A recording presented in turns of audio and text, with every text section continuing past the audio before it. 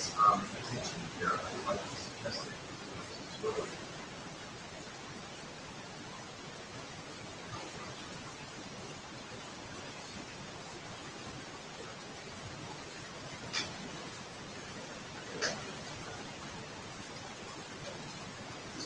There's somebody that usually takes notes for us. Can I appeal to you to do notes for us? No one's been volunteering. Oh, I should have done that. Okay, excellent. Yeah, that's fine. We'll wait for you. Only just about at the hour here. We went to the other thing.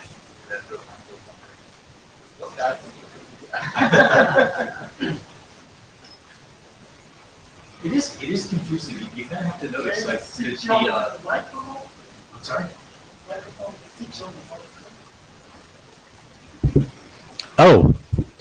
Oh, is that the problem?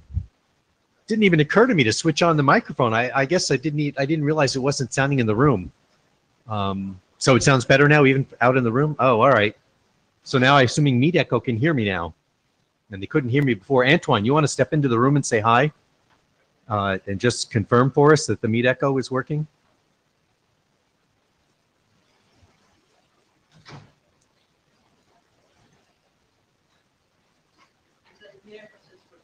Oh, okay. Excellent. And I went off again. I have to watch that.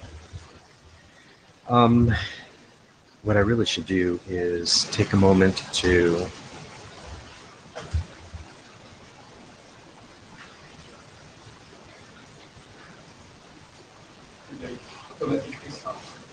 yeah.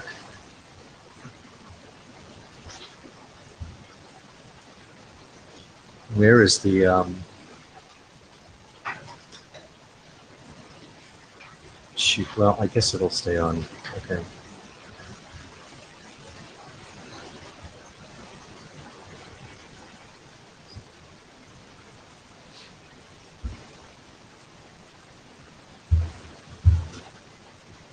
There he is, Antoine. Thank you. We see you. I had a bit of a problem with the audio as well at the beginning of the video. I'm here now. Okay, thank you. That was a little muffled, but I think I got that. So that's good. Yeah. We're just waiting just another minute or two here for our notes taker to be set up and ready to go.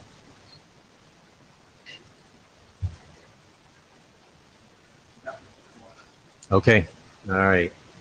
So this is registration protocols extensions. Thank you everyone once again for making it to our meeting here. And we have Antoine remotely, my esteemed co-chair here, and we have your big head floating in the room, so that's great. Okay, the usual note well. So if anybody has any questions or whatever about this, encourage you to talk to your own lawyer and then come back and tell us what you decided. But in any case, the IETF owns you. That's the only thing you need to know. That's right. You have the right to remain silent. That's what's important. And not fill out the blue sheets. Oh, and speaking of blue sheets, I can't. They're not even. Oh, well, that was my one flaw in this process, was not getting the blue sheets ready. I'll do that in a moment. This is just a standard slide that we put up here about document reviews. I mean, we have the same problem. Other groups have this problem. You know, I mean, I think that you're more sensitive to it when you're a document author, you know. But, you know, obviously, if you want people to review your document, you should be willing to review theirs. And I think it's a good exercise for people anyway to review documents. I mean, it's important to the progress of the standards, and we certainly appreciate that. Okay, moving on to welcome and introductions. So we have a Jabber scribe and note scribe, and already introduced myself and Antoine, so that's good. So let's jump to talking about our existing document status. Very quickly, the launch phase document. We'll talk a little more about the launch phase here when we get to talking about the fee document. We had submitted this document to the ISG for publication. And Adam does have it, and it turns out that what it's waiting for, it hasn't moved to the IESG agenda in particular, because he conducts a review before he advances the document. So that's actually in progress, and he has some comments he's going to, in questions, he'll be bringing back to the working group shortly after we get out of this meeting.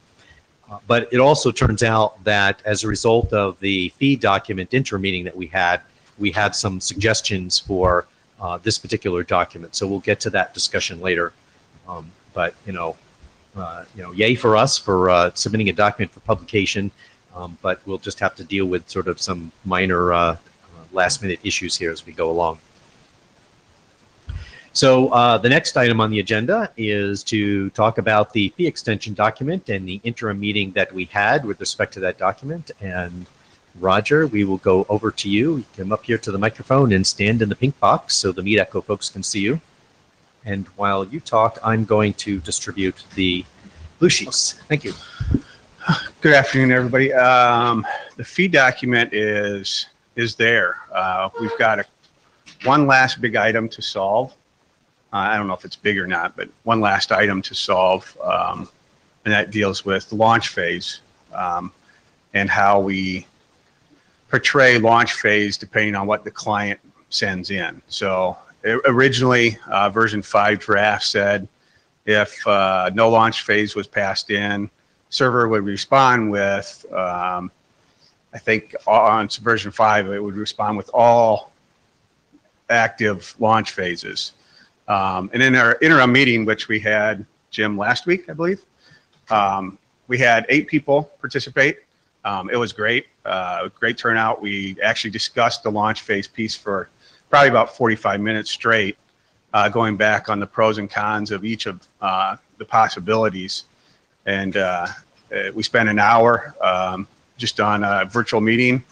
And me coming out of it, I thought it was great. We actually got to an end spot where we think this last piece, and we can actually push this final draft through and get a working group last call on it soon. So again, the fee document piece, the last remaining question, I think it's section 3 point something, 3.8.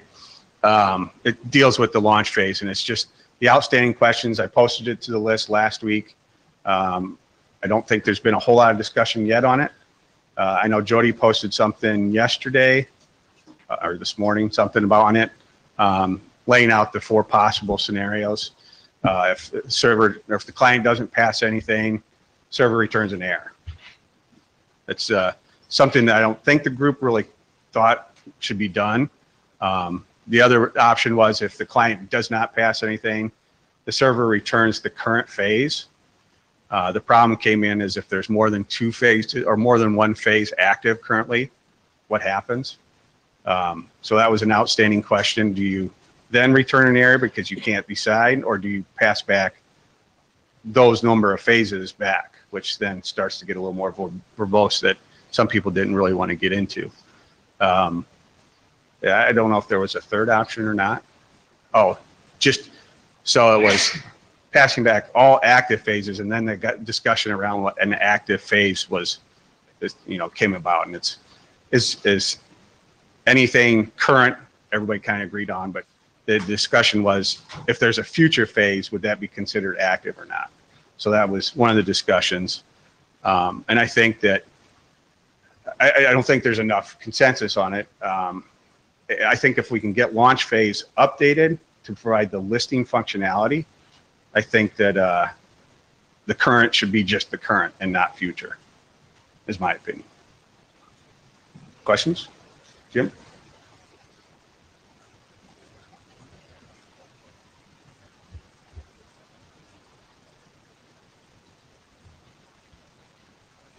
This is Jim Gold from VeriSign.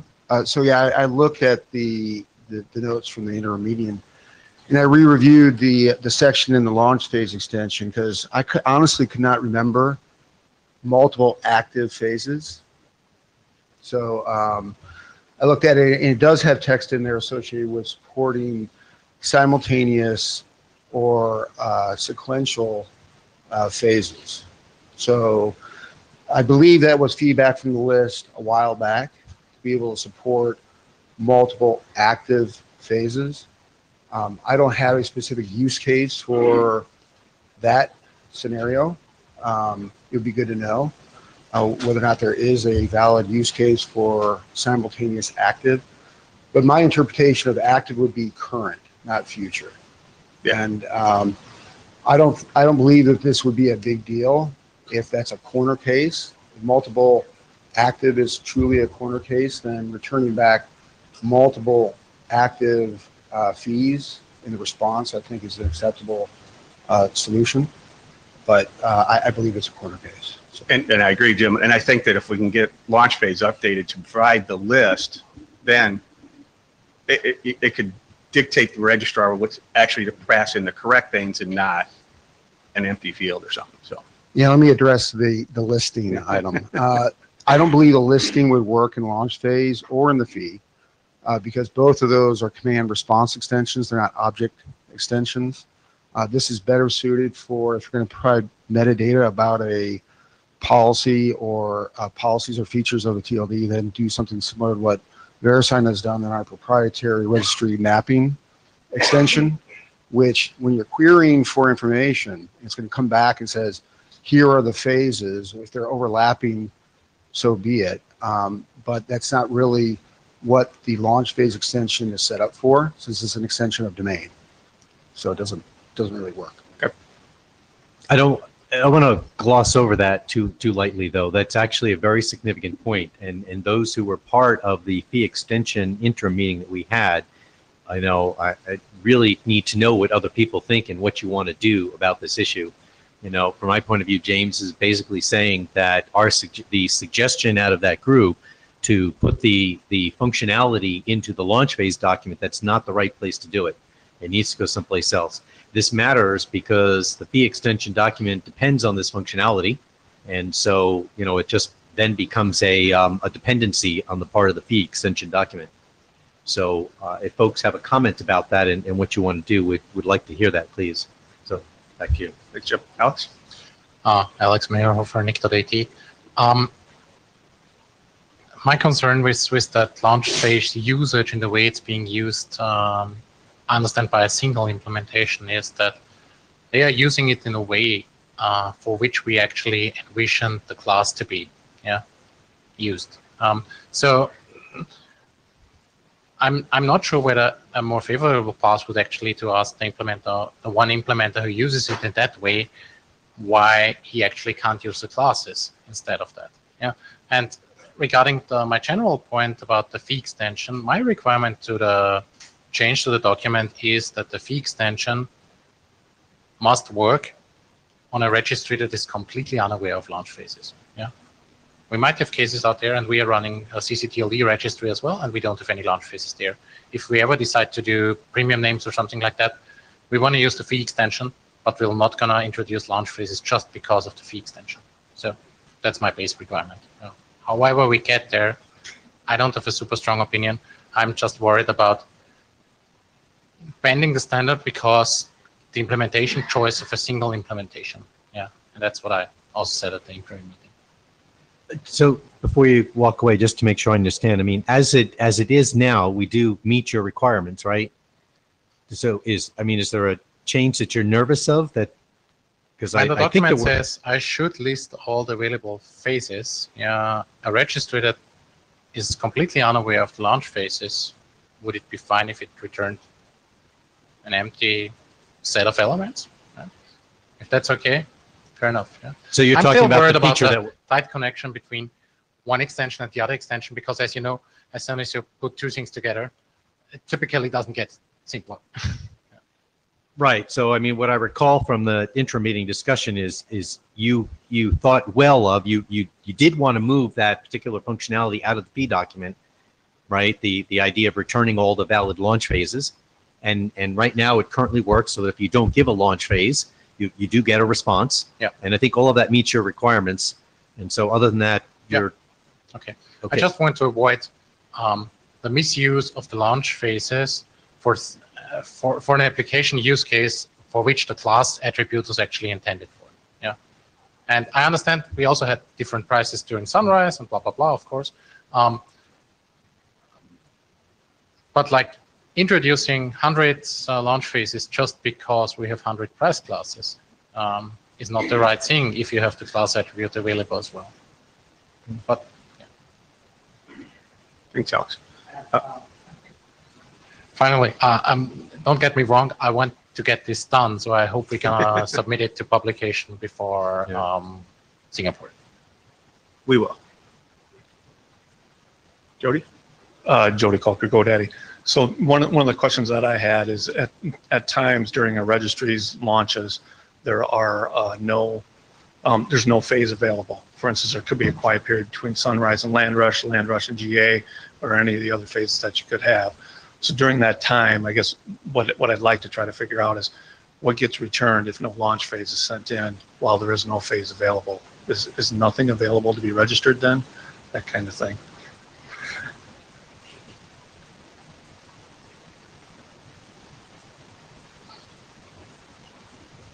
This is Jim Gold from VeriSign. I would say no. If there's a gap between the two, and that you're not accepting registrations at that point, then the fee would not come back with anything because you can't register at that point.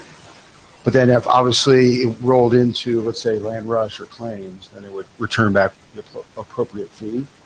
But if the registrar wanted to know what the fee was for the future phase, then they can obviously ask for it. Yes.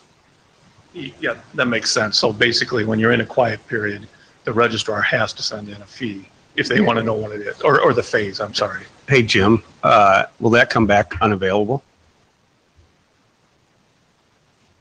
Oh, the domain name? That's good. A good question. We don't have those gaps in our systems.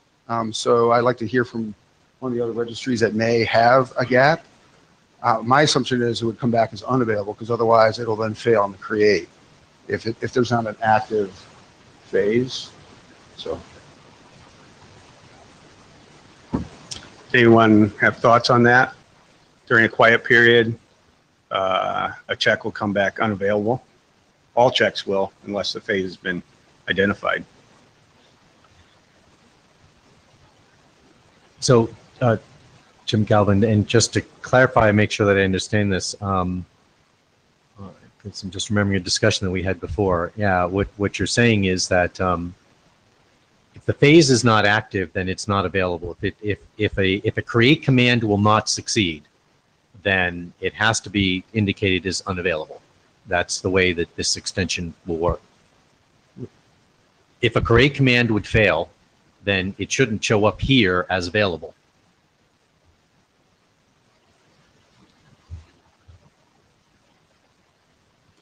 I think that's actually a question independent of this extension. So take away the fee extension and you don't have an active phase and a registrar asks whether or not a domain is available. Are you going to return back true, that's available? You could, but then the create will fail, right? Right. And honestly, our registries do not have this gap period. So if there is a registry that does have a gap period, it'd be great to hear from that registry.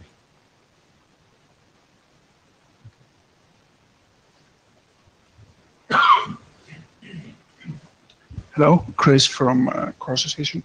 I have seen both. Some registries return unavailable, some return available, and then when you do the create, there's nothing there. It doesn't work. So I don't know if that's within the scope of what we're trying to do with this extension, though, because that's up to the registry to decide what they're going to return in availability. And can we force them with this extension to do something else? I would assume no.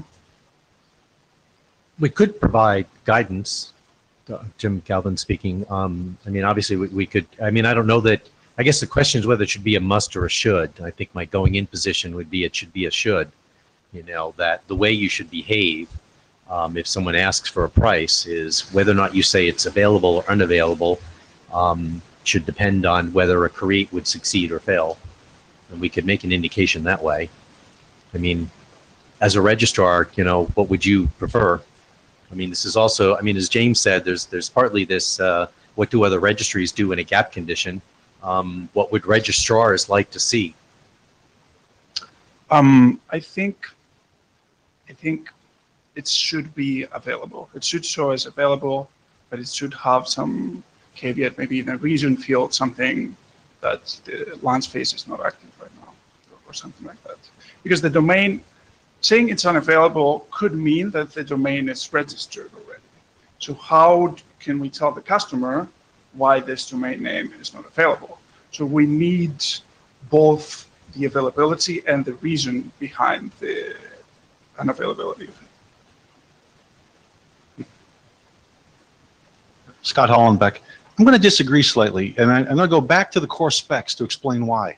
The purpose of a check command is to give you a hint as to whether or not a create command will succeed or fail, right? And modulo anything that happens in between the execution of the check and the create, right? So if you return available in response to a check, and then you fail a create, right? And not because the domain got registered in the interim, I think that is misleading and is counter to the very specific text that is in the core part of the specs right now.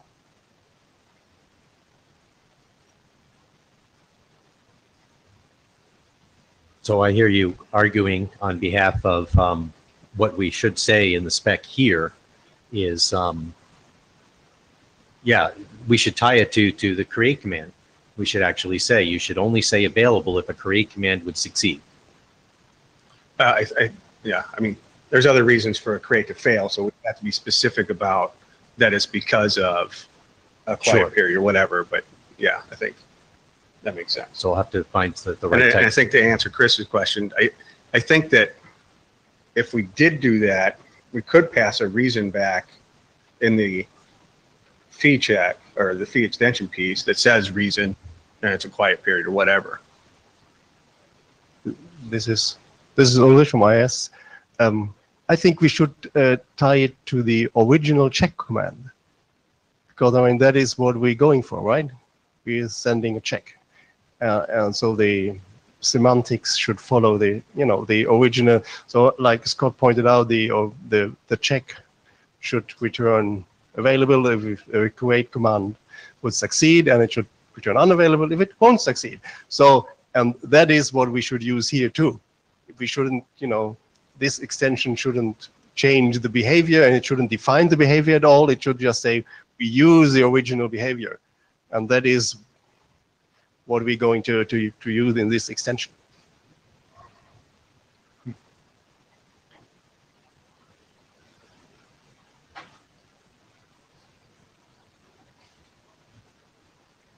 So I guess I just want to, Jody Kalker from GoDaddy. I just want to wrap this up a little bit. So basically, if what we pass in the check command is going to be used to create the domain name, that's how we're going to determine whether it's available or not. So you have to have the correct phases on it, all the correct extensions on it in order to do the check command to return whether it's available or not, because those same extensions will be passed in with the create command.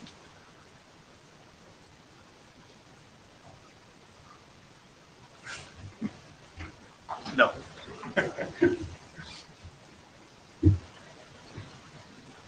Yes, Jim Gold from VeriSign. I'd say no, just because there are a different set of extensions that may be applicable only to the create. So I wouldn't try to make as a precondition having to pass extra extensions on the check for the check to effectively work as defined in the core. Is that fair? Yeah, absolutely. But but you at least need some extensions for some of these. You need to have the fee extension on it, right? And the launch phase to create for some of these.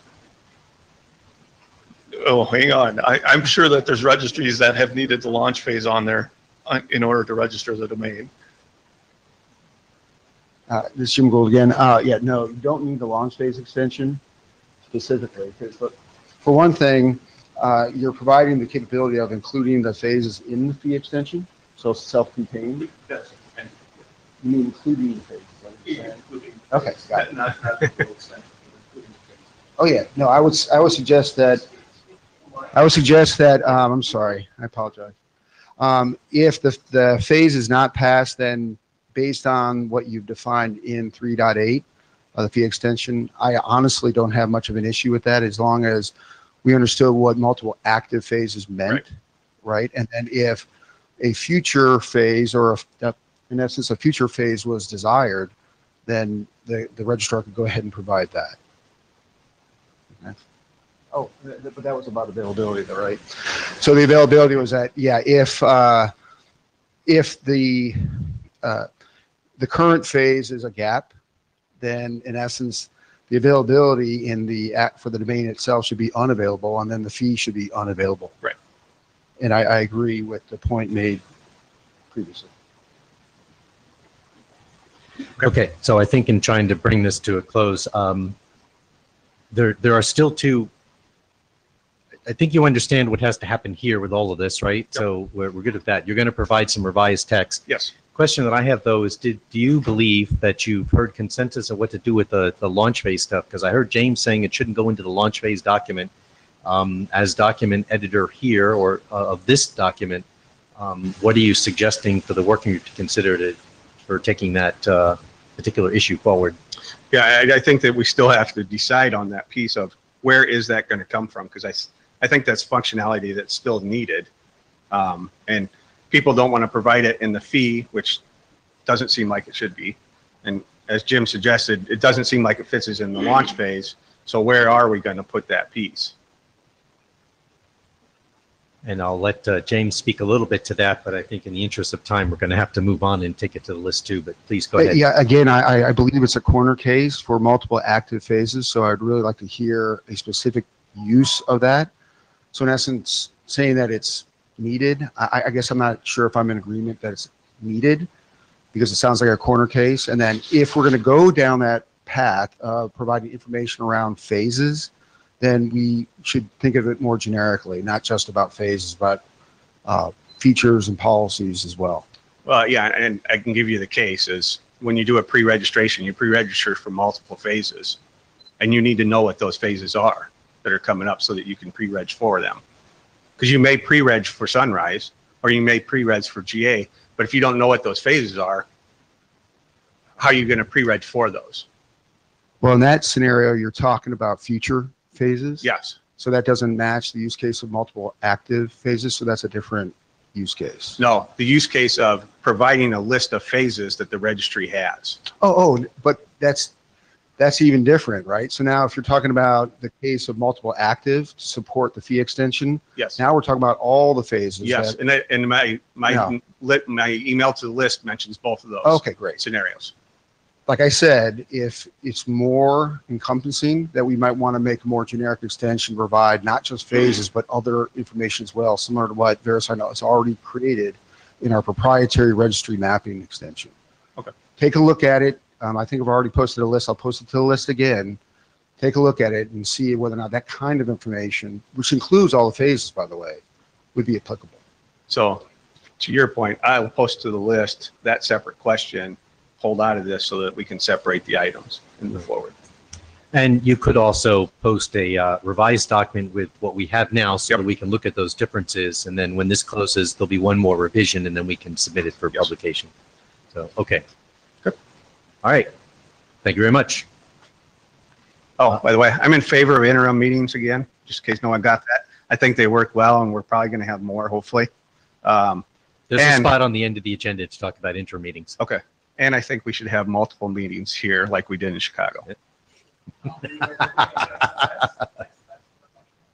Yeah. He's going to post a revised document with at least the consensus that came out of the interim meeting and the little bit of discussion that we just had here. And then the second thing is he will post as a separate question to the list how to deal with the feature of being able to find out and discover all the launch phases, all the phases that are available for a given domain name. Okay. Next up, Linlin to talk about at the organization extension document.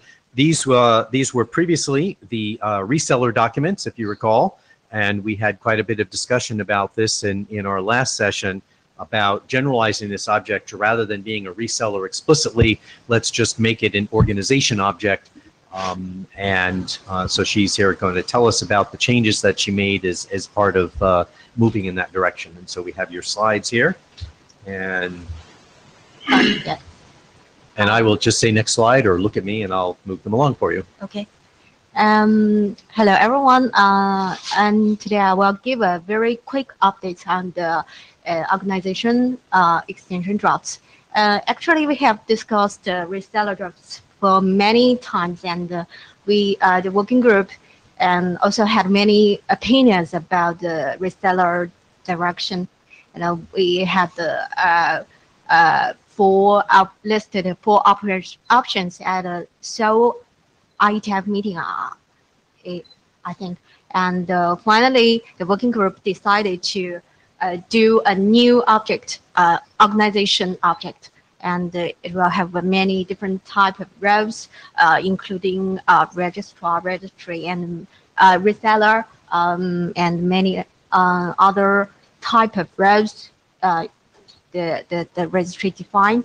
And so all of the co-authors of this draft had discussed many times, and we did spend some time to update the reseller draft to the current organization draft.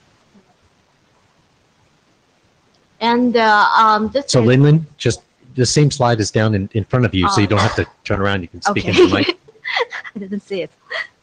Okay, for the organization extension draft, the modification is relatively simple because there is only one element ID in the extension part, and we add an attribute with the ID element, the row attribute that represent the relationship an organization would have.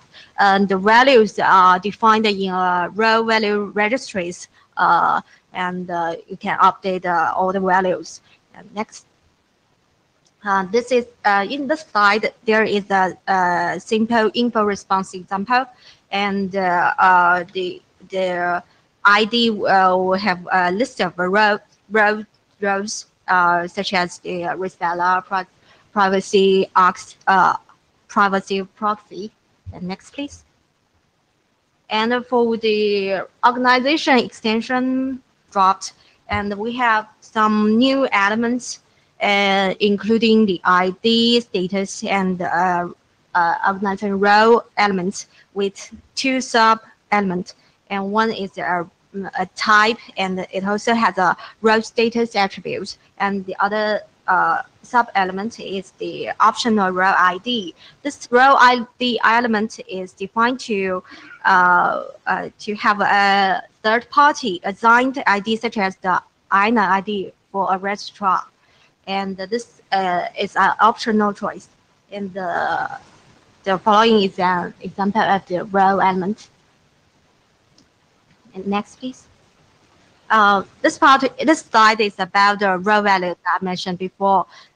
This is the we have some initial values defined in this registry. We list the registrar, reseller, and the privacy proxy, and also you have your own values. You could give us feedback, and we can update this part. Next, please. And when we putting forward the reseller drafts, we have many comments and feedbacks on the mailing list, and many experts talk to us.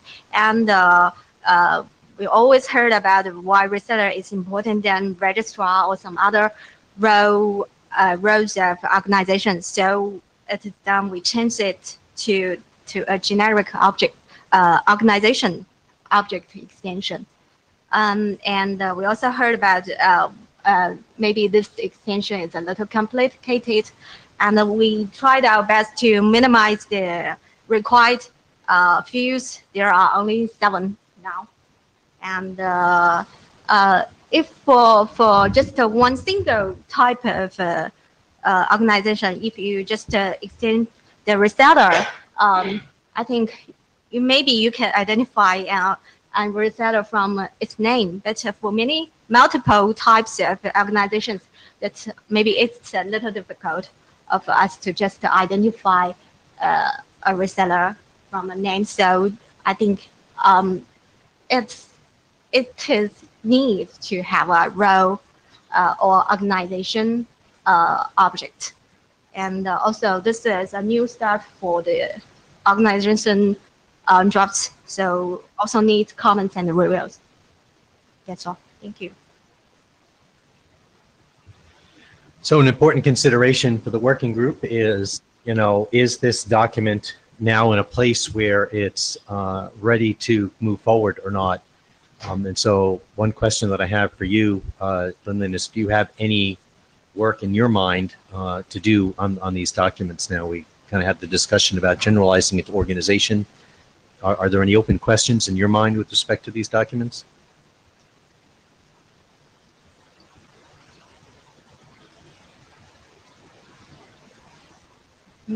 Of course, in my mind that this is the working group discussion, and many actors have suggested to do a more generic organization update. So we changed the text and XML formats and to certify all these requirements. And also we have some requirements to extend the result. Based on the result, we also have many other role types of organizations. So I think that we like to move forward with working group jobs. Okay, James? Yeah, I wanted to make a statement as well. I'm a co-author on this, and we worked together to come up with this based on the working group feedback. I think what's needed now is some implementation experience. And my proposal would be for the registries to look potentially use this for the registrar information. So I don't know, VeriSign's, like, for example, created a custom extension for providing WHOIS information to support transfers. This might be an alternative mechanism for registrars to be able to get information about the other registrar directly in line without going to WHOIS and that sort of thing. Just an idea of getting some experience in using this, because then the next step would be for reseller information if the registrars want to do that. So this might be a good opportunity to just get an indication from folks. I'm assuming that, let's say, Nick, folks, that you have implemented this or will? Yes, we have. Actually, before we do the reseller docs, we already have implemented part of the. Yes, we have implemented a part of the extension, and so we will do. Is there anyone else who has implemented or will implement, or I guess maybe just a quick show of hands? Anyone want to comment?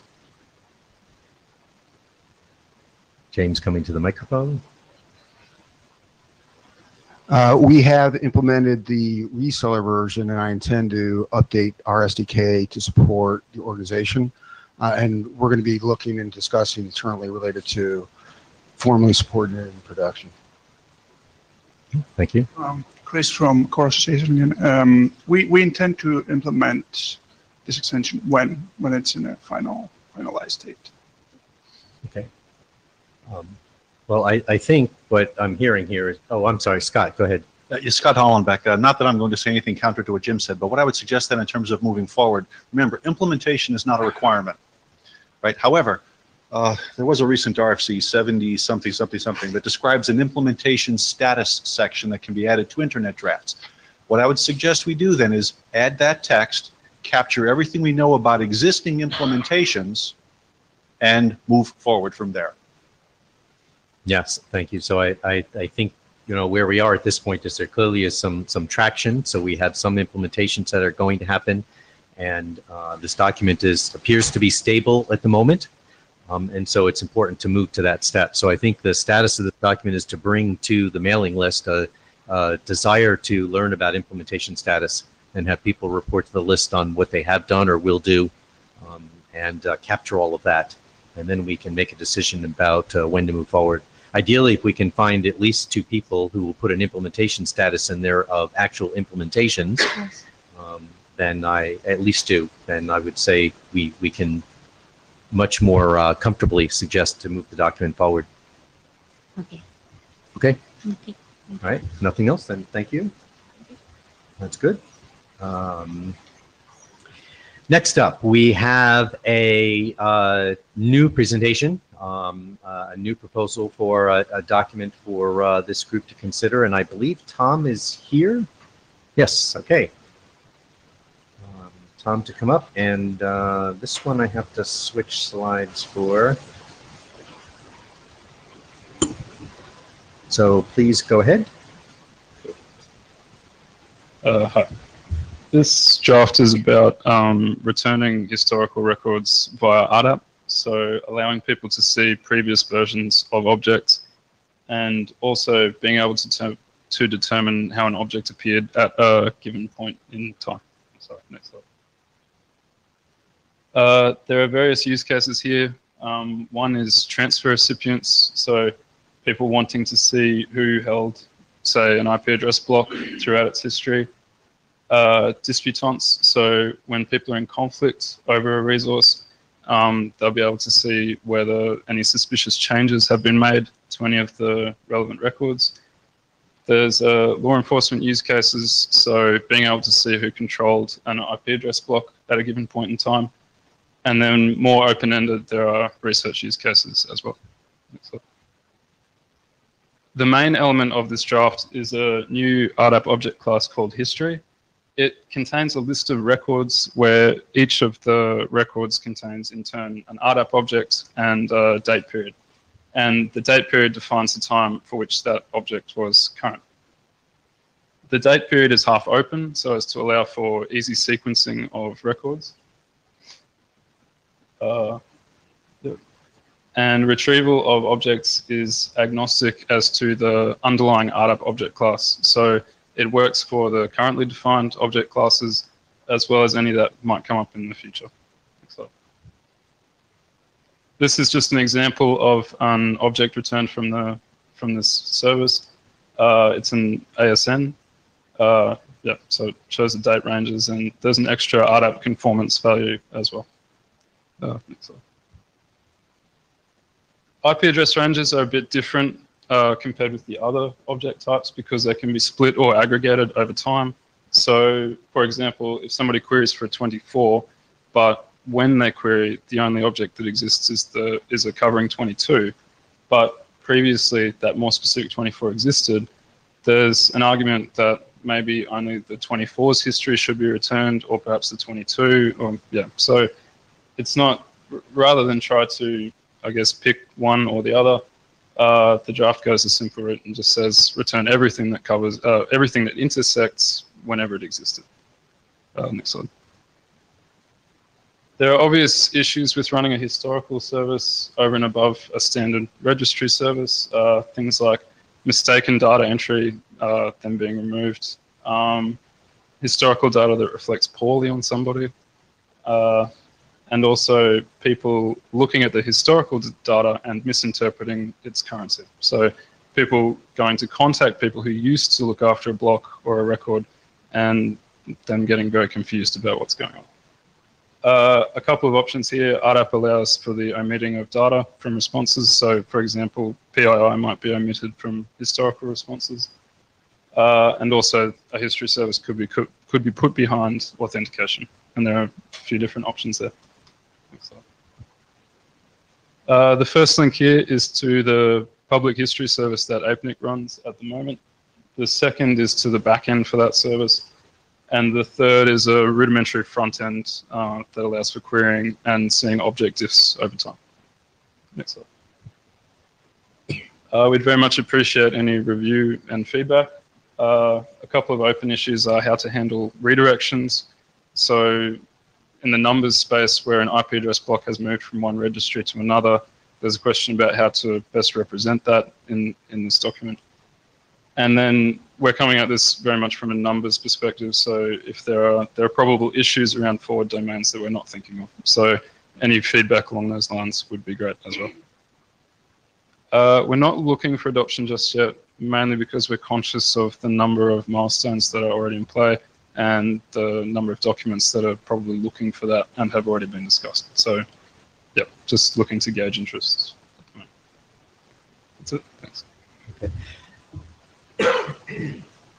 Let me just take a moment to remind folks in the working group There's almost always a few new people around. So the registration extensions working group actually serves two roles. One, of course, is to process any kind of document in the registration extensions area, which applies to both EPP and RDAP, things that want to go onto the standards track. So we have that role in conducting that review and adoption, and then moving it through the formal process for all of that. In addition, the working group and the mailing list in particular is open and available for anyone with a related document who is looking for appropriate expertise to get some review. There is an explicit use case for this, which is the IANA registry of EPP extensions. These are not required to be internet standards, so people can certainly create extensions, which they can then simply ask to get listed in that registry, which is always allowed. There is a technical review that happens to items that go into that registry, mostly just for self-consistency and if any conflicts exist. But folks are use this mailing list, the mailing list for this working group is used as the contact point for people who submit a request to IANA to get on that registry. So they get reviewed by this working group. Scott Hullenbeck actually leads the team of people who are responsible for those documents. But in any case, we encourage these kinds of things. So I just want to make that clear. He's allowed to come here and say, you know, this is not for adoption yet, but he is looking for some review and comments from the expertise in this group. And there's no one jumping up to the mic who seems to want to say something, but I do, you know, you're encouraged, please, to continue on the mailing list, press on the document, and we'll try to move this forward. And if and when you're ready to ask for adoption, we'll take that step too.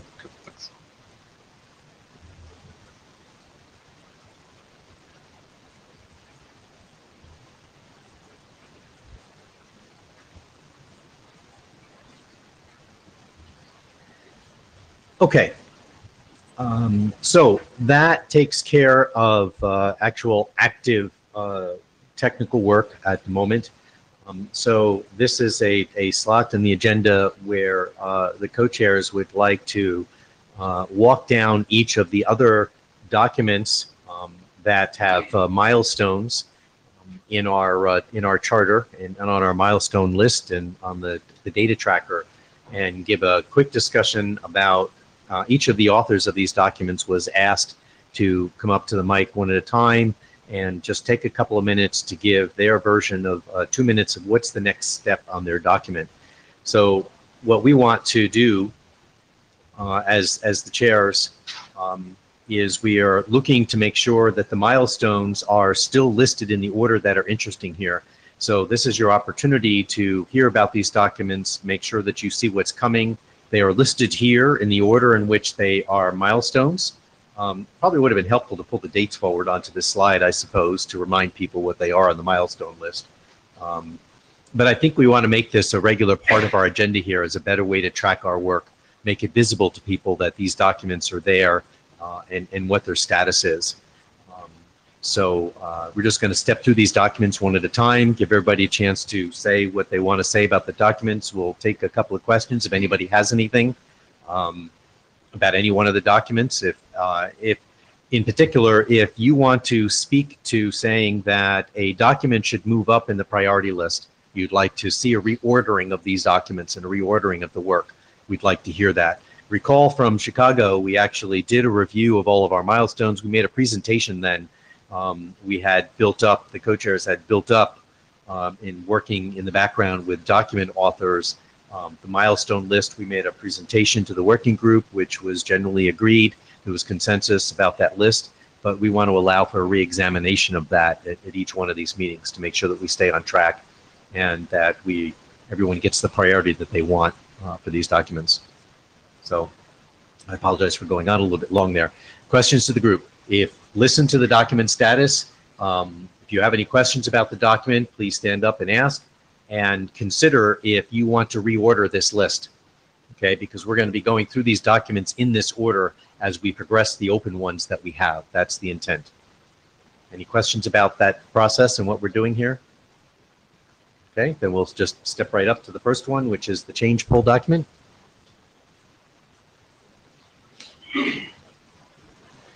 Yeah, so for the change poll, the latest revision was to change the authorship. Sharon had left Newstar, so Cal volunteered to take authorship on behalf of Newstar for this particular draft. And the latest revision as well added the implementation status information for VeriSign, and Cal intends, where's Cal? Here we are. All right. Cal is going to add the implementation status for Newstar to the draft as well. As far as this particular extension is concerned, this is completely generic. I highly encourage the registries to review this and consider this for any server-side changes that are occurring. And I encourage the registrars to express the value of this extension, because I know that this was built for the registrars to be able to more easily reconcile things that are occurring in the registries. So the more this is used, the easier it will be for registrars to be able to be proactively notified of changes occurring to their objects. So, and one use of this particular extension that we're considering doing, I know there was a discussion at a prior conference, was deletion of unused objects. And for the registries out there that have a lot of unused objects, and if you're looking to purge them, notification of a deletion of an unused object would be a perfect use case for this particular extension. So, Okay. Would it be fair to, well, let's get discussion first. Yes, Roger. And I'd like to promote Jim's suggestion of registries looking at this. As a registrar, we would love to see registries implement this. We've been pushing this for quite a while, and I thank Jim for putting this on the list to get done. But yes, we definitely look forward to this being completed. So hurry up. So my question to you is, would it be fair to say that from your point of view, this document's relatively stable, and unless comments or questions come up here, it should be expected to move along fairly quickly? Yes, that's correct. I see it as stable, and we, in our multiple instances of using this extension, have not seen an issue with it. So that's why review and feedback from the other registries would be highly valuable. But again, I see it as stable at this point. Okay. So, and can I suggest Yes. that Jim, Roger, can I suggest that Jim hold an interim meeting so we can move this forward quickly? we'll come back to that. Okay, Yeah, next one is allocation token. And you get to keep the floor. Yeah, so allocation token, again, this is a collaboration between VeriSign and Newstar. This is a very, very simple extension, exceedingly simple. But the whole idea here is the fact that it can be used for many different use cases. The most recent updates were, again, changing the authorship. Cal, again, volunteered to take co-authorship of this. And we added in the implementation status section, and Cal will go ahead and update it with Newstars. And actually, Newstar is farther ahead on production use of this particular extension. But its original intent was to be able to support auctioning off of domain names by third parties, and allow for the allocation to be passed through from the registrar that could be compared on the registry to authorize the allocation of a domain name. But there are so many other use cases that we've seen for this. So to answer your next question, which is, it is absolutely stable. It's as simple as you can get, just passing a token across from the registrar to the registry. But where the complexity comes in is, what is the form of the token? You can have many different use cases on this. It could be a string, it could be an encoded block of XML. It could be just about anything. The point is that you need to be able to pass this information from the registrar to the registry to be able to allocate a domain. Okay, thank you. Any comments or questions from anyone?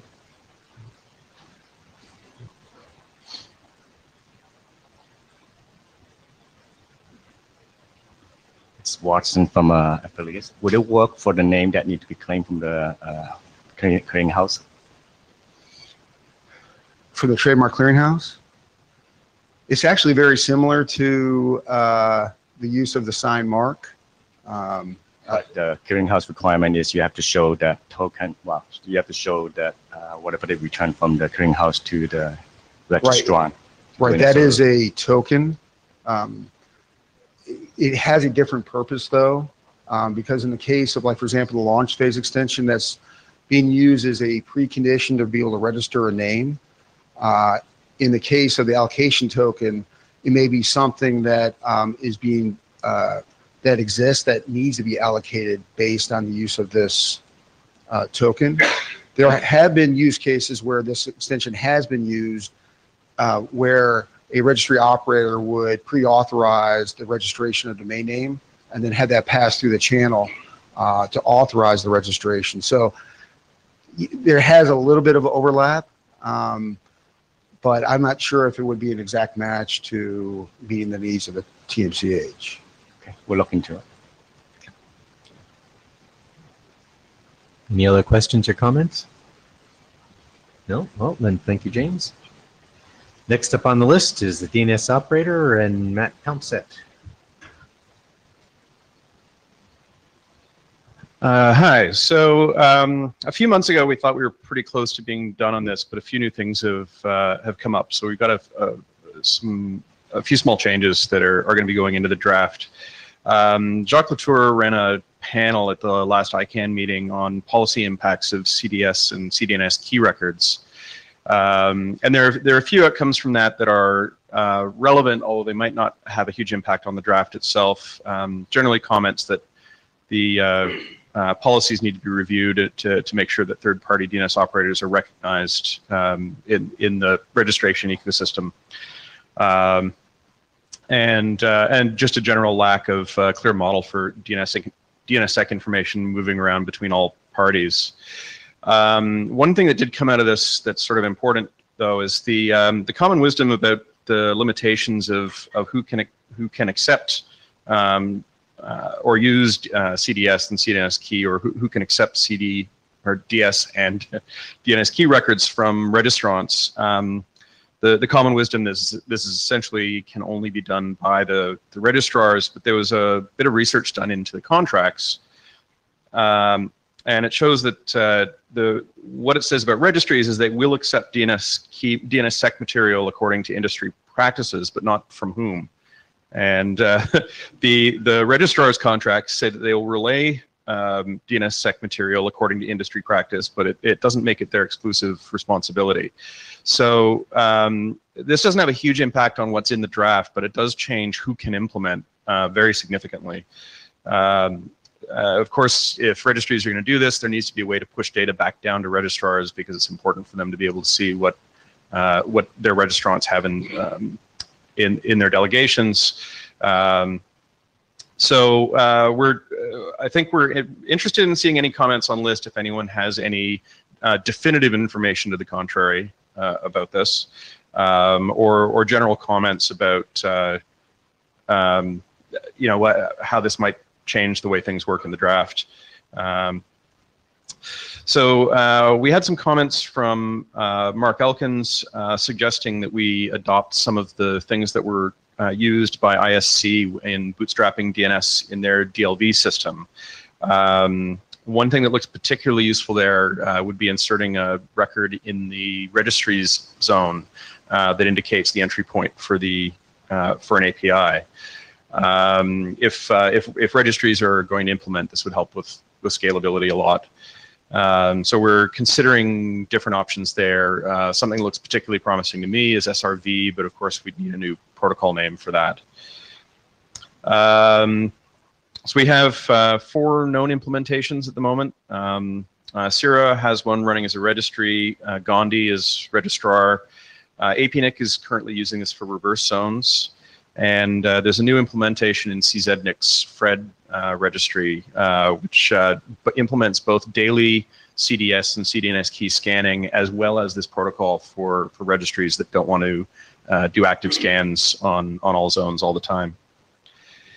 So our current plans are to produce a new version of the draft. I'm hoping within the next couple of weeks, once we sort of sort out among ourselves how these new changes affect things. And we're hoping really for more comments on the draft Antoine made some great comments that we need to incorporate. But if anyone has any further comments related to what he had to say or anything of their own, we'd really like to hear it.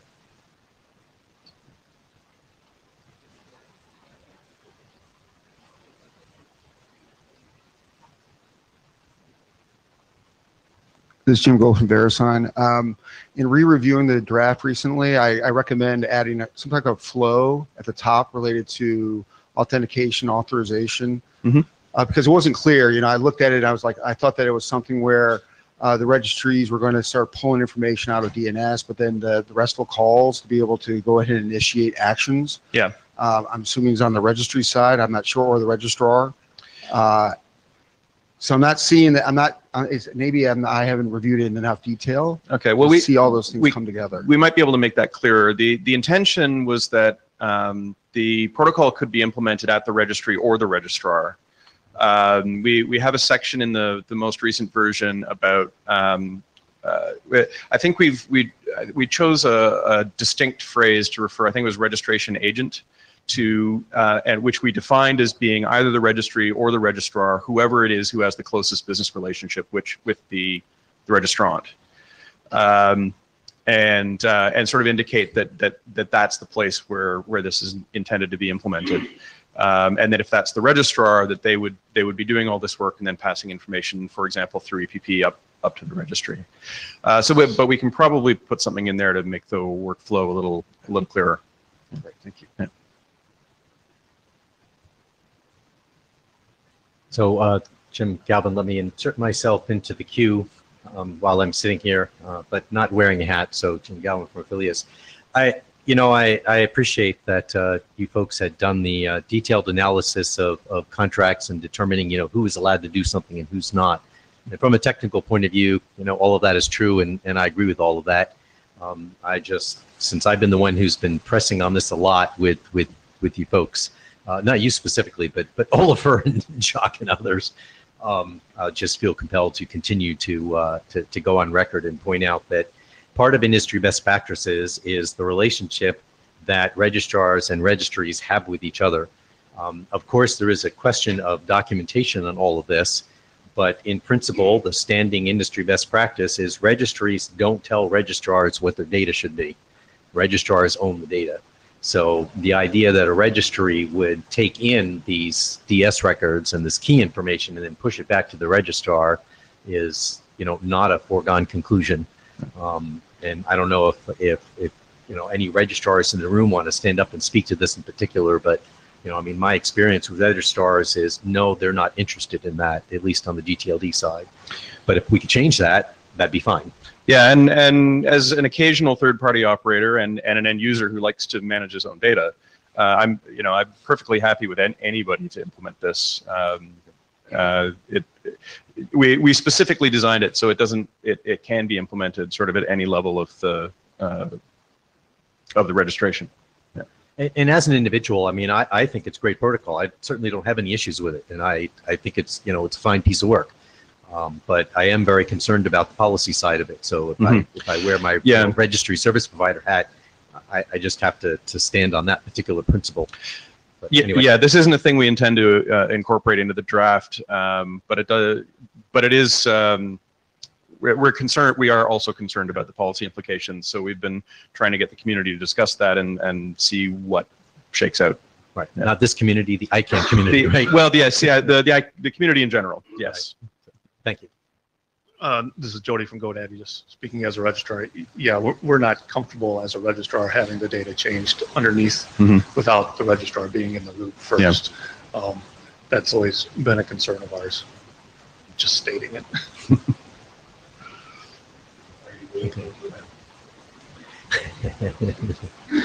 So the trailing question, since no one else is getting up to the mic, obviously over to you guys, is I guess at this point you're still doing work and you're still working the document. So you don't have any immediate plans to suggest that it's stable and ready to move forward. No, we definitely have at least one more version to go and see where comments are after that. Okay, sounds good. All right, thank you. And next up is the bundling registration document. Yes, please come up to the pink box. My name is Jiankang Yao. So I introduce bundling registration I think in Seoul meeting. I'm not sure. Currently there, according to the WG discussion, there are 3 bundling. First is strict bundling. Second is partial bundling. Third is relaxed bundling. Current document is most focused on strict bundling. This bundling is require most the registrants share the same a lot of the attributes. So currently we have .hk, .cn, and .zhongguo, and .mo, .sg, and .tw. So also a lot of Chinese Chinese TLD use this bundling registration system. So we already have a lot of experience. In Seoul meeting, we have some proposal. We have merged also partial bundling and strict bundling and relaxed bundling together with one uniform solution. But after several months discussion, we cannot easily get the uniform solution. So I think the current best way to push forward is use the first is strict bundling and another is partial bundling, and third is relaxed bundling. So since this draft, the method is already matured, so we like to push forward. Thank you. Okay, so just a quick comment on the history of this document, just to remind the working group. When this document was originally brought forward, we actually, I guess it was 2 IETF meetings ago, so I guess it was Seoul, we had the BOF on DNS bundling. And we had decided in this working group, we put this document on hold at the time, pending what would happen in that particular working group with DNS bundling.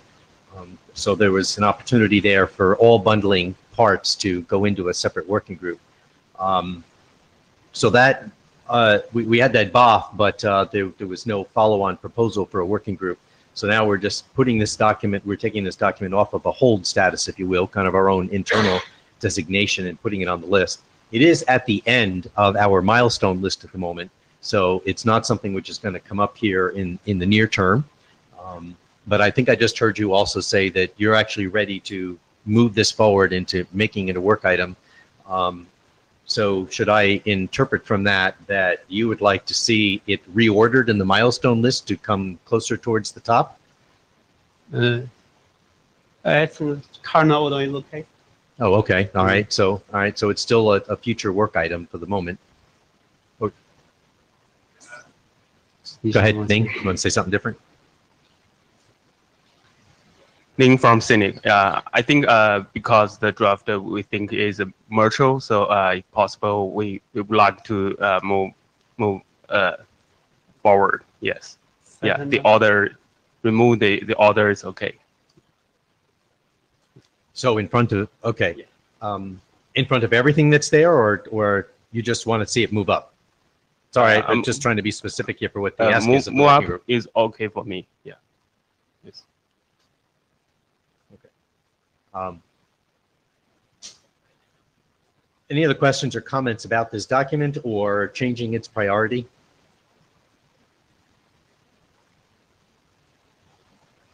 Then, Alex? Is this important to just you guys or other registries interested in that? So the question from Alex is this important just to CNNIC, or is it important to anyone else, this particular document and proposal? Can you, come to the microphone, please? It's Jia Gui Xie from Teleinfo. we have implemented this draft in our SRS system, and our TLD is Chinese dot 信息. In English is information. So till now, we have implemented this draft for nearly 1 year. It works well in our system. Thank you. So a quick question, I don't actually recall offhand. Is there an implementation status section in the document today? No special saying about implementation status, but in .hk, .sg, and .tw, .mo also implement this mechanism. So we also have a CDNC table. We have maintained the table for more than 10 years. So I think for especially used for Chinese domain names. So I think it is okay for us. A lot of Chinese domain TLDs, also a lot of Chinese domain names under the second tier and the ASCII TLD. So I think at least one action that should come out of this is to put a particular question on the mailing list. You should ask on the mailing list, or if you know the answer, you can just create it. But ask for implementation status and gather that up and create that section in the document. Okay. And collect that so that we have that data. But James, go ahead, please. Hey, this is Jim Gould from VeriSign. So just to clarify, there are 3 forms of bundles. One was association. So we're going to go object-oriented here. So association was pretty much client-specified relationships. The next level was aggregation, where there are separate actual instances that may share some, by policy, some attributes, specifically the sponsorship. So they're separate life cycles and that sort of thing. And then the last form is composite, which is what I believe this draft matches, where it's a share-all kind of scenario with enablement and that sort of thing. And I just wanted to point out, at least, and the reason I came up here is that we have a proprietary extension called the related domain extension that supports the association and the aggregation. And we really would not have a need for the composite one of this draft. Ning from Cynic, based on the RFC 3743 and the Chinese domain name, if one register your preferred Chinese domain name, and based on the Chinese domain name variant table, and the registry will also send you the simplified domain names and also the traditional version of domain name. So that means all the registries who sell the Chinese domain names, most registries based on the RFC 3743 and the domain name registered can get not only one domain names. He will get a bundle domain names. Thank you. Question from the Jabber room, because Antoine is having mic trouble. He says, since strict bundling is not a uniform solution, should it be standards track document or informational? So we try to be standard track. So maybe draft standard track. Okay. Yeah, so I think at the moment then the right action, we do need to make a decision about how and when to change the milestones. I think what I'd like to propose is that we take that to the mailing list, that question, so that we can allow some other discussion. I'm going to presume right up front that most people probably don't have that close a look at the milestone list. So we'll construct a question for the mailing list. The chairs will construct a question for the mailing list with the dates on the current milestones that are there, and give us so the working group has all that information right in front of them, and then ask explicitly the question of whether folks want to move this up or what they want to do next after the documents that are in progress. Okay, we're not going to take on the work item anyway until we discharge a couple of the open ones. So we have a little bit of time here to discuss whether it should be next on the list. Make sense? Okay, that's it then. Thank you. Thank you. So next up is the validate draft. Back over to Roger. I believe this is actually the last one, right? Oh, I should actually offer, just as a point of clarification, this is an interesting oversight that has carried forward from when this was the EPP Extensions Working Group, because this document actually has its origins as part of the original chartering of EPP Extensions and coming forward. And what's interesting is in preparation for this meeting, your co-chairs discovered an interesting gap in doing an audit on the milestones. And that is that while this is an accepted and adopted document on the list, there actually is no milestone for it. The milestone is currently missing, which is kind of interesting. I have actually spoken to our area director about this, so he's aware of this, and in recognition of the fact that this actually did come with us from way back in EPP Extensions, we're going to submit a milestone for this, and he will approve that and allow it to get on the list so that it's part of what we're dealing with. We have not actually decided exactly where in the list this will go. Right now it's at the end and at the bottom. And we'll have to figure out exactly where we think it ought to go. So if you have any advice about that, we'll sort of take that question to the mailing list, but we can make all of that happen, and our area director is ready for that. Okay. And I'm betting that no one actually noticed that, right? Anyone here actually noticed that besides us somewhere along the way? But anyway, interesting. So, Roger, over to you. Okay, the validate is a mapping to validate contacts into a registry pre-transformation command so that you can get a valid set of contacts, be it one for whatever's needed for the registry to be validated before you actually issue the create command that will end up failing, because you can create a completely valid contact at a registry, but you can't use it as a registrant, or you can't use it as an admin specifically. So they'll allow the contact create to happen, and they'll fail the create domain. So this actually tests that prior to a create, so that you can actually get a valid set of contacts going in. This document is fairly simple, straightforward. I think it's only 7 pages with title and index, everything. So it's a quick read. Status is it's done. It's been through several comment periods, not comment periods, but several iterations. And right now it just sets in waiting for to get bumped up. Okay. Any quick comments or discussion from anyone? Okay, so you consider the document stable and ready to go forward, and pending any issues that might surface, you're ready for it to move up on the list. Yes. Okay. Yep. Thank you. Thank you. Okay, that takes us through that and moves us onto the RDAP object tag. In this case, I don't think I was looking for Scott to say anything here. It was really just a reminder, and I think you've probably at this point, heard everything we're saying about adoption.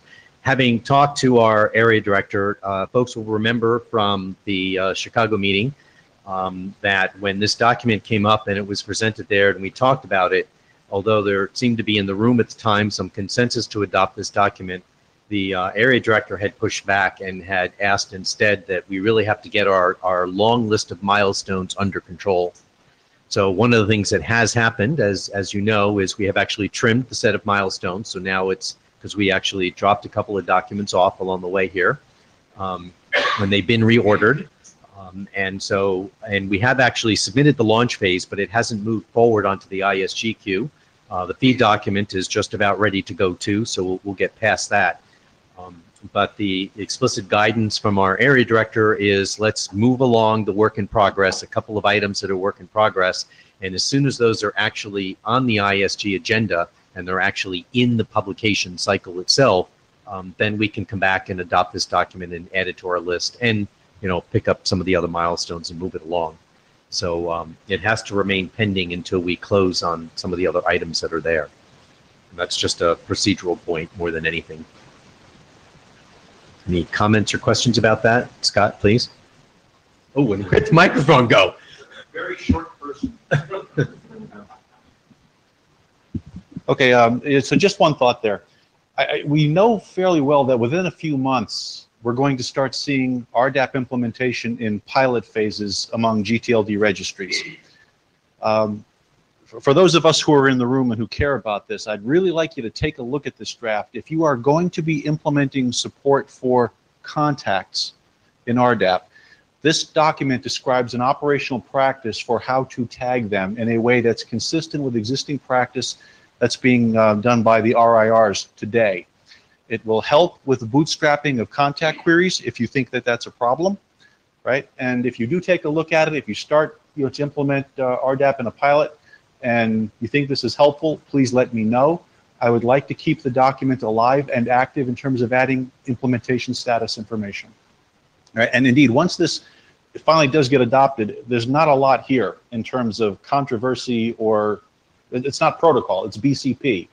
And so I think once this does get adopted, it should move through the queue very quickly. Good, thank you. Questions or comments from anyone? Okay, then we're moving towards the end here. Okay, now Roger, you can get up and. So let me just give a little preamble. We had the interim meeting last week, and actually I have to say that even from my point of view, it was a very successful meeting. And Roger's already indicated he thought it was successful. Certainly interested in anyone else who was there if you want to speak up and make a comment about it. The format was essentially that Roger, as editor of the fee extension document, chaired the meeting, moderated the meeting and the discussion, and people who had issues and concerns about the document brought them to the table, and we talked about them. And in an hour, we had a very productive meeting, and really got to a very good place, as Roger had reported earlier.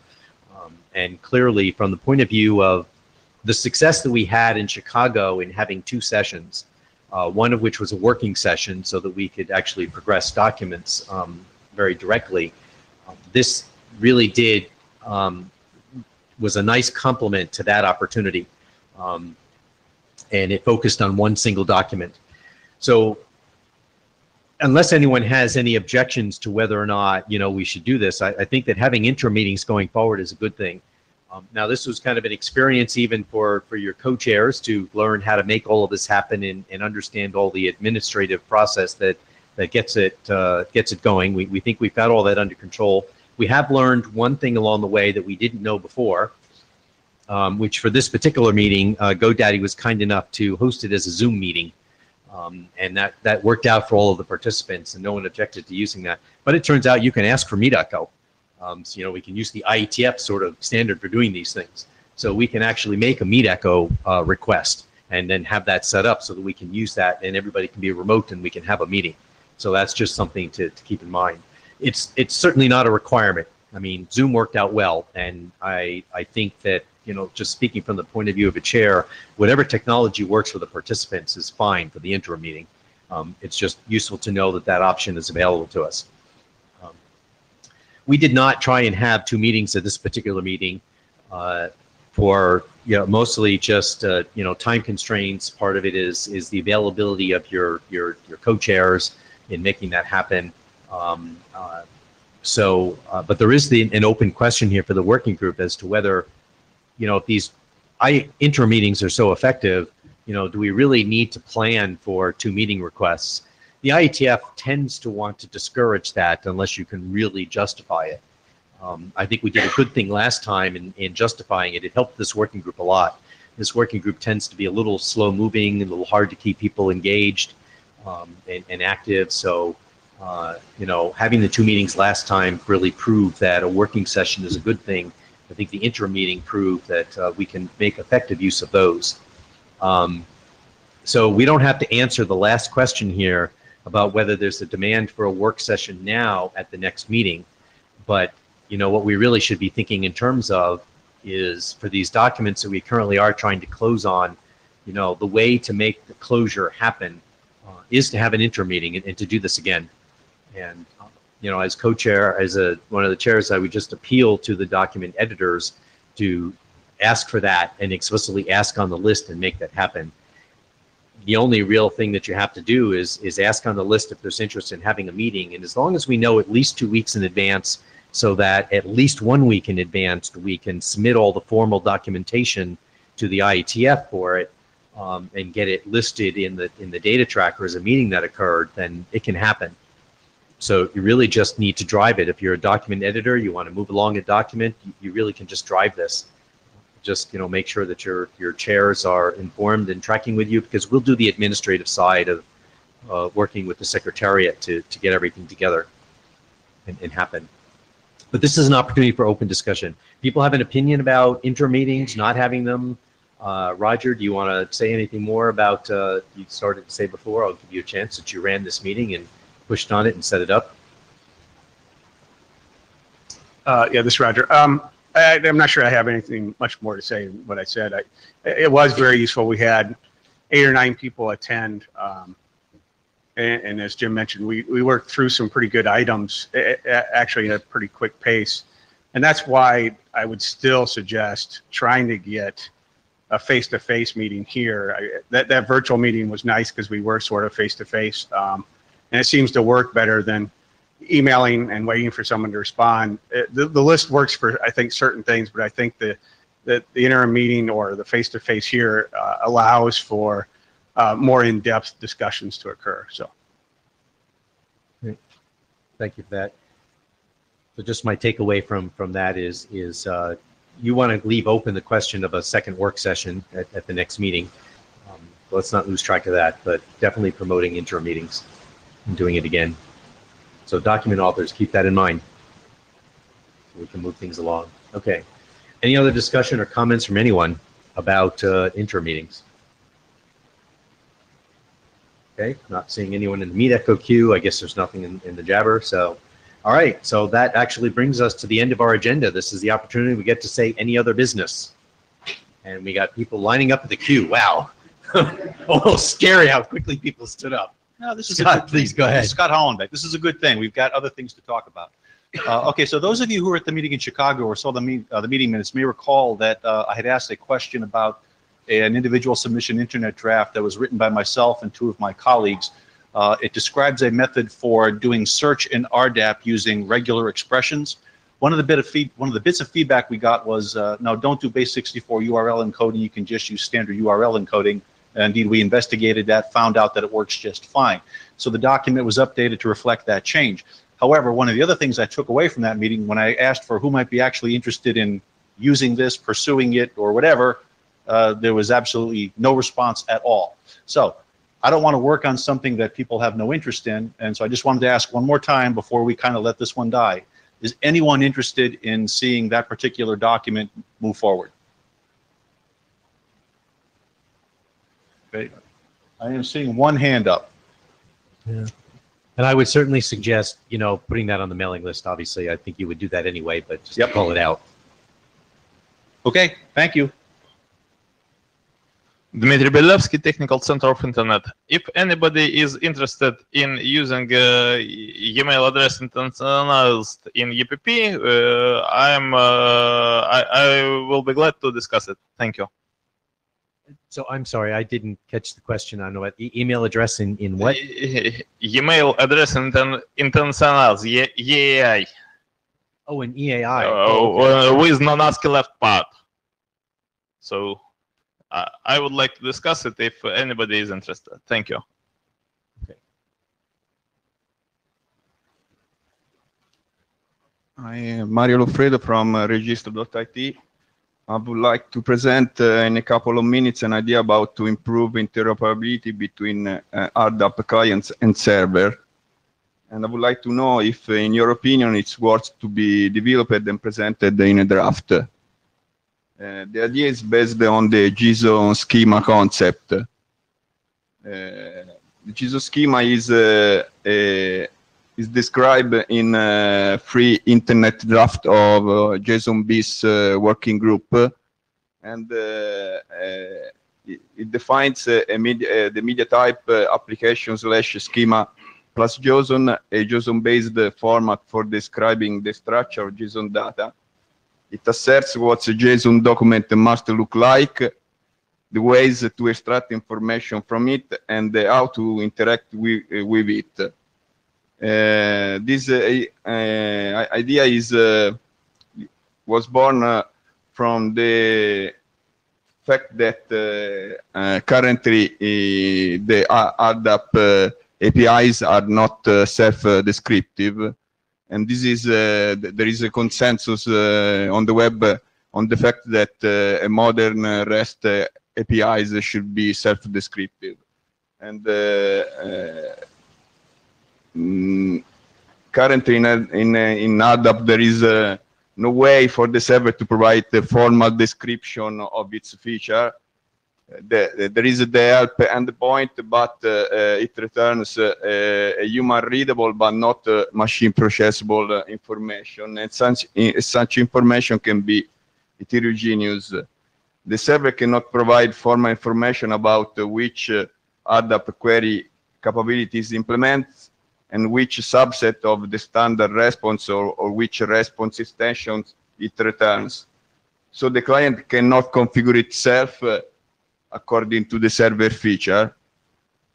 And as a consequence, the user can waste time to submit requests that cannot be accepted because they are not implemented at all, or because they are not allowed according to the user access level.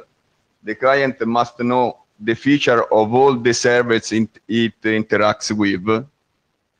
If a server changes its feature, this causes an additional implementation effort by the client implementers.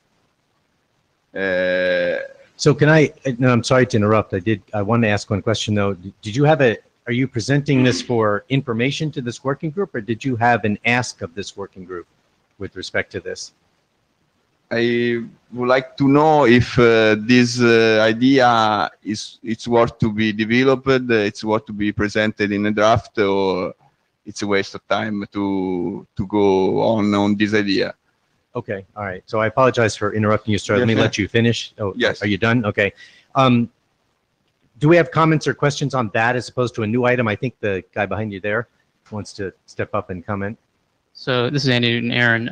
So I have a draft, it may have expired already, on describing the RDAP data structures in JCR, not JSON schema. I'll note that both JCR and JSON schema are not standards or IETF. There are IETF drafts for both of them, but the IETF is gone nowhere with both. So as far as trying to put the JSON that RDAP uses into a more formal structure or a more formal schema definition, I think is an interesting idea, obviously, since I wrote a draft about it. I do have a problem with the issue of clients somehow understanding either JCR or JSON schema and then adapting their behavior.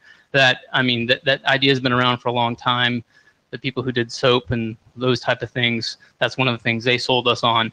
I don't think that's a good path to go down. So when we're talking about interoperability, yes, I think it's a good idea to have a more formal definition of what those structures are. But if we're doing that because we think clients are going to somehow change their behavior, I think that's a false expectation.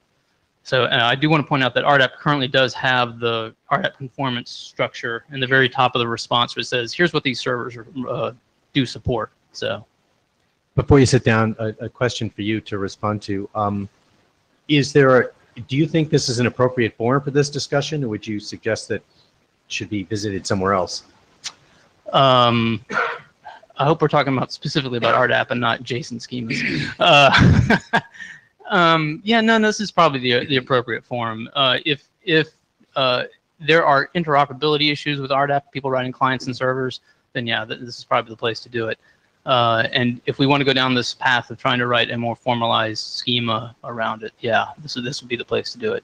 I don't know what I don't know is how many other people are interested in it. You have 2 so far, right? So let me ask that question. Anyone else want to express interest in the topic or have an opinion at this point about it? Because I think, well, Scott, please go ahead. Scott Hollenbeck. I'm surely interested in it. I mean, I see some value to what both Andy and Mario are saying. And Andy, you might just have been a little bit ahead of the curve initially, but I do think it's interesting now that we've had 2 people independently, kind of come up with the same idea here. So I wouldn't want to just reject this out of hand. I think it's something that is worth discussing. So yeah, back into the spirit of the purpose of this working group in again, 2 roles. One is also an opportunity for, people to bring interesting topics and ideas to an appropriate set of experts. Let me suggest, Mario, that actually you should write an internet draft. It can be, an individual submission for right now, and then make it visible to this working group and ask for comments. And then similarly, I'll look back to Andy, check on the status of your document and resurrect it if necessary. And also, when the 2 of these come out together, make them both visible together. And then the working group, we can reconsider. I mean, if you guys both want, I'm sure we can make time in our agenda probably at our next meeting and give you an opportunity to talk about the 2 documents, and we can see what discussion comes from it. Yeah. So I think the challenge is going to be, I think the challenge in trying to say we need a formal data definition language to use is finding that right thing to do. Like I said, neither JCR or JSON schema are internet standards, and so you're going to have to cross that bridge when you get to it. So I think the first question ought to be, do we need this? And then the second question is going to be the harder one, which is, what do we do then, right? All right, thank you for that. So we'll make that the primary, the do we need this as kind of the primary question that we would examine at our next meeting if we take the presentations, put them up there. Okay. Next topic. Right, Chris from Core Association. I want to bring us back a little bit again into the beginning and into the fees extension. And I have a general comment which I think was more appropriate now than when we were discussing the specifics. And that is, I have noticed that many of the registries have quite a few differences in the way that they implement the fees extension. And especially because, of course, we also have multiple versions of it, then we end up with essentially more or less every registry implementing as if they're implementing a separate extension. And a lot of the time doesn't make sense. Some registries, for example, they don't even have a currency. They just put XXX instead of the currency, and they expect you to send XXX. I don't know what we can do, or if anything, or if we should just, the registrars should bother the registries to actually comply with the extension, or if, I don't know what can be done to ensure that the adoption of this extension is uniform between the registries in the same way, because otherwise does it actually make sense to have this in this way? I mean, just something that we should consider. So I'll offer 2 comments. On the one hand, one of the reasons for the P extension is because there are different implementations of the way people do it. So, and those of us who are here are trying to pay attention to that, and that's a good thing. The other thing is, you're right, currently, even those who have implemented this extension, because it's gone through a couple of iterations, we are at different places in that cycle. But I fully expect that for those of us who have implemented it, and speaking partly for myself, but I'm fairly certain I'm not speaking out of turn by suggesting that even VeriSign plans to implement the latest stable version once we get to that point. We'll certainly upgrade and be in that place. Protocol adoption in general in the IETF, I can make the standard kind of response to that. People do things because they're good and they work for them, right? There's no enforcement mechanism for IETF standards, but hopefully we have, the significant people here, and people will see the value and they'll want to adopt it. So I don't think we can take on the responsibility of promoting adoption, although that's kind of implicit in having the right people in the room who are developing the standard. But anyway, James, over to you. Yes, Jim Gould from VeriSign. I was going to comment on this one, then I had a separate topic. But I would say it's better to have these drafts, otherwise they're going to have a bunch of custom extensions that the registries will implement in 5 different ways. So that's a positive, but I do agree with you that there are complexities with the registries following what the intent of the draft is. So, and even implementing the version that we implemented, which was the 06 prior to the working group taking it, we had saw some issues in that, and we had to make decisions on our own to get to work, and that's what fed in with some of the feedback. I'm not sure how you can ensure it. That's, I guess there's not a... Yeah. No, Scott Hollenbeck, and no, Internet Police hat off. But actually, there is something we can do. Move the document forward. Get it published as an RFC. And then implementers drive towards implementing the RFC. Yeah, good point. Thank you for that. Very important. Yes, I agree with that. Yes. And I mean, in general, we're all gathering here, or a lot of us might be gathering at the ICANN meetings. We should take that opportunity to kind of bring this up and push for it, for people to take it to where it actually is now and not where it was a year ago. Thank you.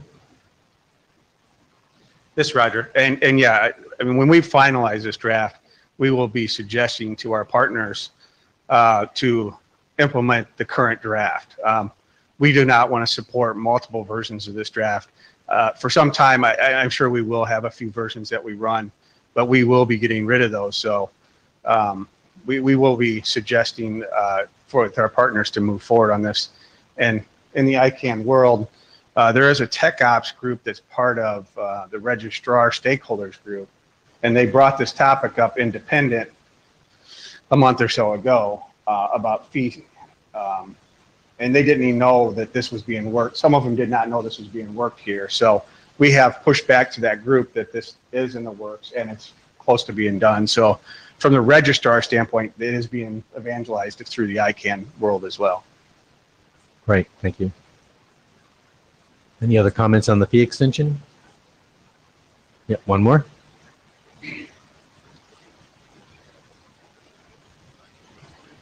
Jody Calker, GoDaddy. All I'm going to do is put in a plug for Tech Ops, join the group, join the discussion, and that's how we can push it forward. Well, so it is an open list. Anybody can join. Be speaking to the mic, please. That's a good question. I'm pretty sure registrars can join. It's a group from the registrar stakeholders group. So I'm sure that any registrar can join, but I'd have to look at that to make sure. Yeah, and so let me suggest, if you wouldn't mind, explicitly, figure that out and send a note to the mailing list and make it visible to everyone who's on the list. Whatever constraints are there, say that too, but point out how to subscribe and such and about the list. Good point. Okay. New topic. Back to James. Yeah, this was brought up at the last IETF and is around file formats, specifically around the data escrow drafts that are out there that are being implemented by a lot of folks, and by pretty much this group. The other is the bulk file format draft that I've created. I have not proposed to bring that forward yet, but my hope is that once we get experience with it, to then bring it forward. I guess the question was, I could not remember where we left it on the file format drafts, and whether or not that's in scope or out of scope for this working group. Well, unfortunately, part of what happened in that is I will admit to having dropped the ball on one particular key issue, and that is we had a transition of area directors in March, and in that transition, although I had on my list of things to talk to our prior area director about it, I had not talked to our new area director about the fact that those documents, this is probably the best place for those documents to exist. They're not really strictly EPP or RDAP. So, we need to have that negotiation with our area director and obviously the ISG has to weigh in on whether they think something belongs in this group or not in that sense, because they're strictly speaking a little out of scope, but on the other hand, they're kind of in scope for the concept of what we're doing here. So I guess the question is, what's the next step? So we have these drafts out there. I think the data escrow one's been out there for years and it's been implemented by many people. The goal from the authors is to move those forward, and we're trying to find a place for those to go. So there's two next steps. One is now, thank you for raising that again. I need to have a discussion with Adam here about where these documents fit and tell him what they are and what's going on and see what he wants to do about that. But under the assumption that, so I either we'll move forward with bringing them into this group, which will then bump up against the can't do anything until other things go out the door, or he will say, okay, he understands, he wants to do something else with them, then he'll take them on board. But I'll have that discussion with him, and then we'll send a note to the list and let everybody know where that's going to go. So yeah, thank you for that. So Andy Newton, Aaron. So I just want to say that I do think this is the right place for that. What his document, and I read it, talks about is a similar problem to what we commonly see as Volku is, and there are formats for that as well, which kind of bumps up against the RDAP stuff, right? I think it's a slightly different problem, but I think this is the place to make sure that we don't conflate the two things, right? So. And you know, having said all of that, and our area director is actually listening here, anyone else want to comment for or against this working group adopting these documents? Hopefully people will remember the documents since we've talked about them in the past. And I'm not seeing a lot of nodding heads, but at least a couple of the principals have made a comment. So, all right. So, all right. Adam, you want to comment? Our esteemed area director. Adam Roach. No, what I wanted to bring up was, I mean, probably the two paths forward would be changing the charter and putting it in here, or AD sponsoring it. And what would make the difference between those two is really how many working group participants are likely to actually work on them. If we can get broader review by putting it in here, then I think I'd like to go down that path. If it's just really going to be, you know, the one or two people who are working on it already, then we probably can go ahead and AD sponsor it. I definitely prefer the first if we could get enough interest, though. So I mean, if people just want to like raise a hand and say, yes, we'll work on this, that would be helpful, or you can take that on the list either way. But that would be a useful input to making that decision.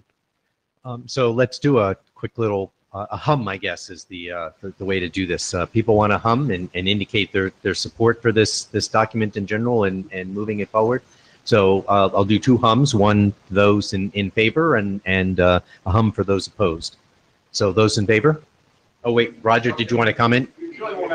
Can we have a different hum on the document that we're trying to discuss? And again, I'd like it to go to the mailing list because I know I've read it. I can't say that I'm familiar with it today. So fair enough. Maybe I shouldn't go forward. We should do it on the mailing list because we're resurrecting discussions that happened some number of months ago, and not everyone's going to have it in top of their mind. Can I clarify the request? Yes. The first request is whether or not file format drafts are in scope for this working group. That's number one. And then if there were a hum, it would be under the data escrow drafts, which have been implemented by many, many folks. I'm not sure about in this room, but. Right. There are a couple of file format documents. There's the data escrow stuff and there's the pricing stuff. So there's actually two of those. And then there's a separate bulk access document, right? Or that's what you meant by data escrow? That's what you meant? No. So there are three separate things to worry about here. Yeah. There are two drafts for data escrow, and then there's one for bulk file format. Okay, and then GoDaddy had another one for pricing. Yeah, for the file formats or pricing documents. Is there another one? No. Unavailable. Put it this way: it's a different classification of work. Yes. So whether or not that's in scope or not. Yes. Thank you. Okay. Any other business? Francisco. Yeah, Francisco Arias, I can. Speaking of reviving drafts, there is a draft on the TMCH, the ICANN TMCH specification. The interface was originally, or at some point was in the charter and was dropped at some point by lack of priority or something like that. I'm actually not clear on why it was dropped, and I was wondering if there is a path, what is the path to reviving this draft?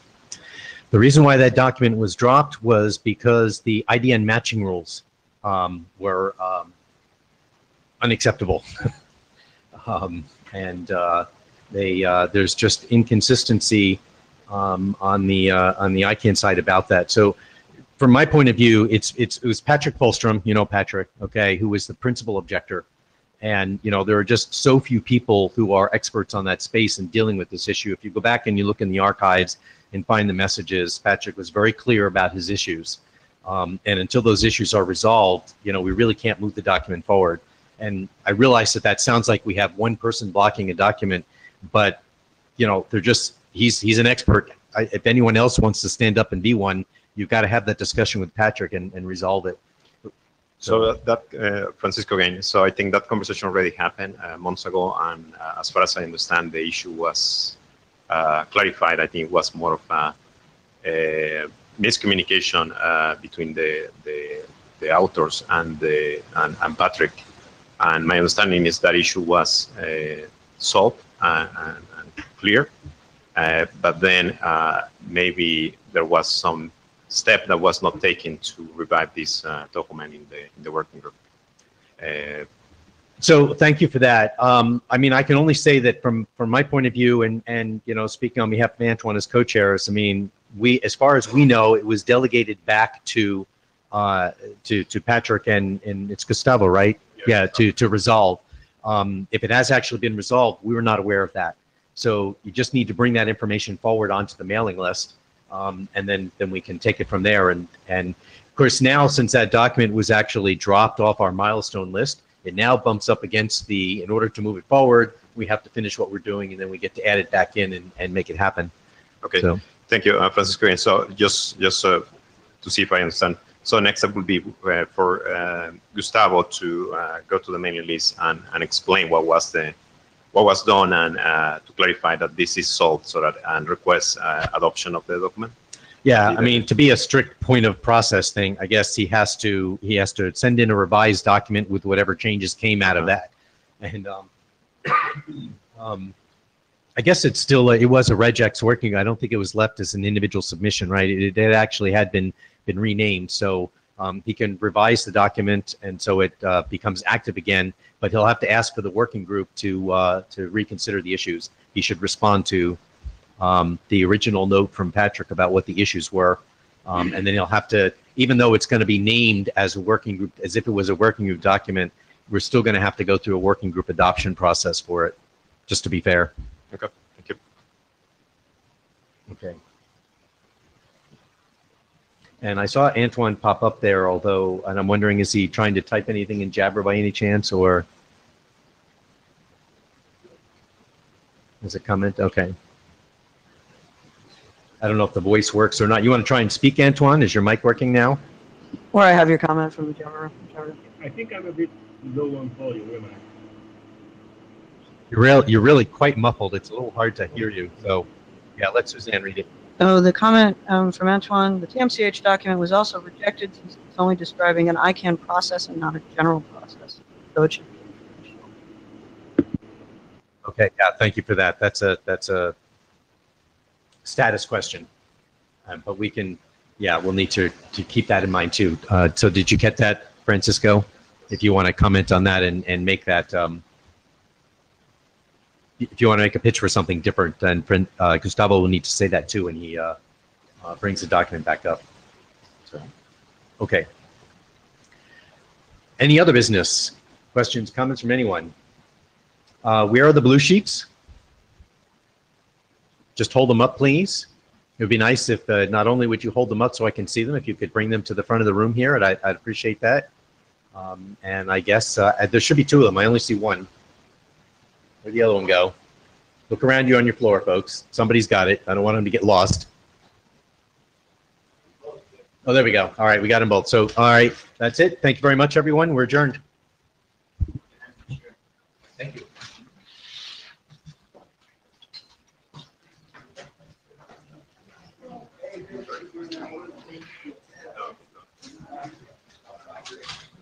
Yes, and a special